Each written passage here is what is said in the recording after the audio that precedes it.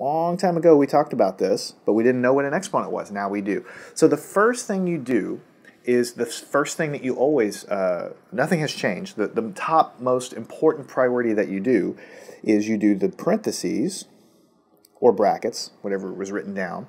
You always do those first, inner to outer. Okay, which means if you have multiple sets of parentheses and they're nested inside of one another, you always go and do the innermost ones first, and then you work your way to the most outermost one. So that's the number one thing you do. Now, what I'm adding here, so that's number one. Number two, right after parentheses comes your exponent. So you do your exponents. And this is new because this was not in what we have learned in the past. Number three, you're going to do what we've learned before, multiplication. I'm going to put that as an X, and division. I'll put that as a division symbol. We do that left to right. Just like you're reading a sentence, left to right, multiplication and division. And the very last priority, the least important thing to do, you always do it last, addition and subtraction. Again, left to right. I'm writing it down for you here on the board in real time because I want you to want it to sink in. The only thing different that we've added to this list is the exponents here.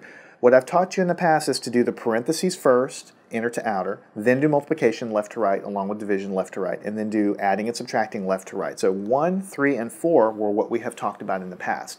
Now that you know about exponents, they come right after the parentheses. You always do those next. So I'm going to leave this on the board. You know, we'll kind of draw a little line here. We'll leave it here. And we will do problems and we'll refer to this as we go. And as you'll find out, it's not going to be hard to memorize these because you're going to work so many of them. So let's just start out by doing some very simple things with exponents. What if we have A times B times B times B? So now we have the variable A multiplied by itself twice and the variable B multiplied by itself 3 times. How do we write that as an exponent? Well, you write it as A squared because that's multiplied by itself twice times B cubed, and you write that down as B to the power of 3 because it's multiplied by itself 3 times. You don't need to put a multiplication symbol in the middle because it's understood that when you write two variables next to each other, it automatically means multiplication. Now you can also write this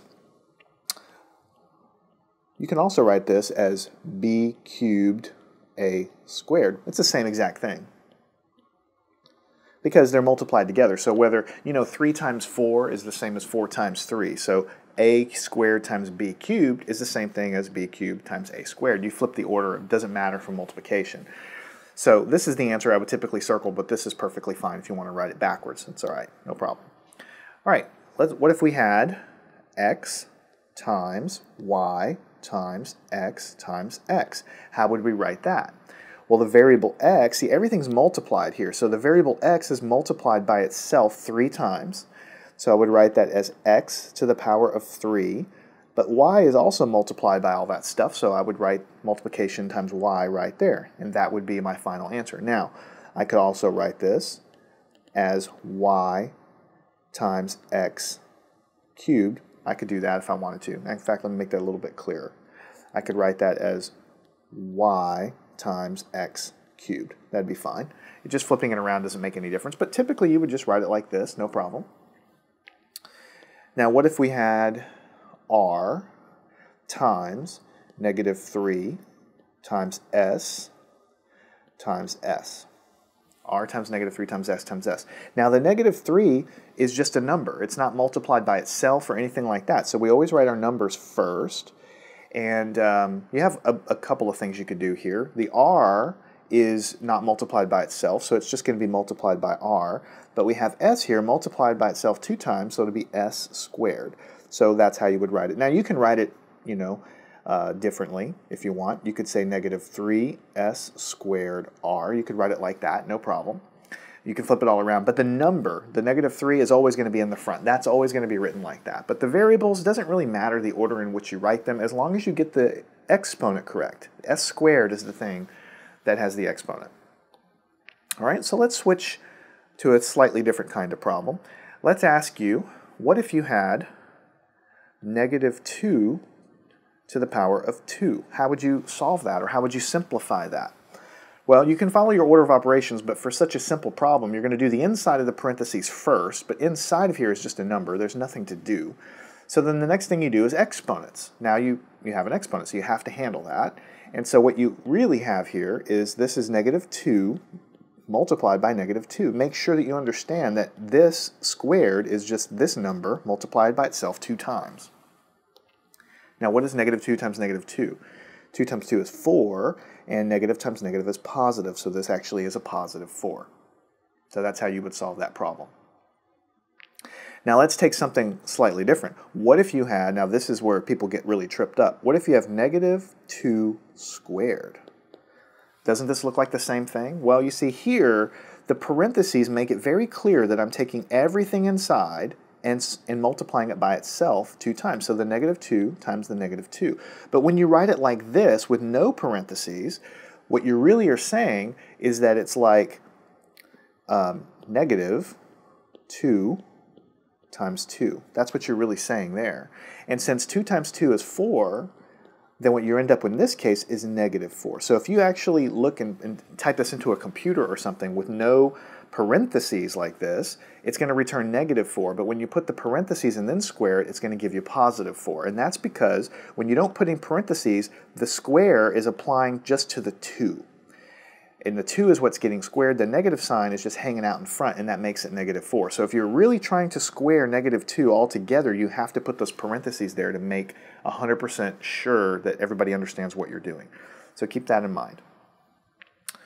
All right, now what if you had something like negative 4 squared times 3? Same thing. Don't get tripped up in what this means, okay? The negative 4 squared, I don't have any parentheses here. But look at my order of operations. First, I'm looking for parentheses. I don't have any parentheses. Then I do my exponents. And after I've done my exponents, then I can do multiplication. So this multiplication that's here, that comes later. I must do the exponent first. That's what the order of operations is really telling me. All right? And here, it's negative 4 squared, which is really like negative 4 times 4. The negative is just kind of hanging out there, 4 times 4. And then you have multiplied by 3. So what you have is negative 16 times 3. The negative 16 is this. The 4 times 4 gives you the 16. The negative is just hanging out there. It's not squared. The square here does not apply to the negative that's out in front because there's no parentheses there. So it's going to just apply to the 4. The negative just hangs out there. So you have negative 16 times 3. And negative 16 times 3 is negative 48. Because 16 times 3 is 48, negative times positive gives you negative. So make sure you understand that. Whenever you have a squared object and there's like a negative sign there, there's no parentheses, you just apply it to the thing that's right there. You don't apply it to this unless it's wrapped up in a parentheses, then you're absolutely supposed to apply to both. Last problem for this quick little section is going to be 3 times 4 minus 5 squared. So what do? We first look for parentheses. That's the first thing we need to do, inner to outer. So you see we have the parentheses. We have to do that first. So let's rewrite everything. 3 times, what is 4 minus 5? 4 minus 5 is negative 1, because 5 minus 4 is 1, and the sign of it goes with the larger absolute value. And you still have this quantity squared. Now you see how in this case, inside the parentheses, which I've already done now, is negative 1, and that whole quantity is squared. So the exponent applies to everything inside of this. So this is negative 1 times negative 1. What is negative 1 times negative 1? Is positive 1. Negative 1 times negative 1. Negative times negative is positive, so that gives you a positive 1, and then 3 times 1 is 3. And that's the final answer. And I lied. I actually have one more problem. Let's work it very slightly differently. What if we had 3 times 4 minus 5 squared? You see how the numbers are the same? This problem is exactly the same as this one. Here we just had parentheses to force us to do it this way. Now we're doing exactly the same thing, but there's no parentheses here. Now how does it change the problem? First we look at order of operations. There's no parentheses here. So the next thing we do is exponents. So here we have the 5 squared. This negative sign is not squared. It's not part of the squaring operation because there's no parentheses anywhere. The square only applies to this number below because there's no parentheses. So what you end up with here is 3 times 4 minus, what's 5 times 5, or 5 squared? 5 times 5 is 25. All right, and then you look at your order of operations. I've done my parentheses, I've done my exponents. Now I do multiplication and division left to right. So I have a multiplication here that comes before that subtraction. So 3 times 4 is 12, and then I have minus 25. There's only one thing left to do, and that is the subtraction. What is 12 minus 25? You handle it by subtracting. 25 minus 12 is 13, and the sign goes with the larger absolute value, which is negative. So you get negative 13, and that's the final answer. The reason I'm doing these is because if you look at this problem, it's the same numbers and the same exponent, but I get negative 13 here. Same numbers, same exponent, I get a totally different answer. The only difference is the parentheses forces me to do things in a slightly different order. And so if you have parentheses, you might get a different answer than if there's none there. So order of operations is really important in algebra is the point here. Make sure you understand these, and then follow me on to the next lesson. We'll do a bunch of other problems to give you practice with this order of operations concept now that we know about exponents in algebra. Learn anything at mathandscience.com.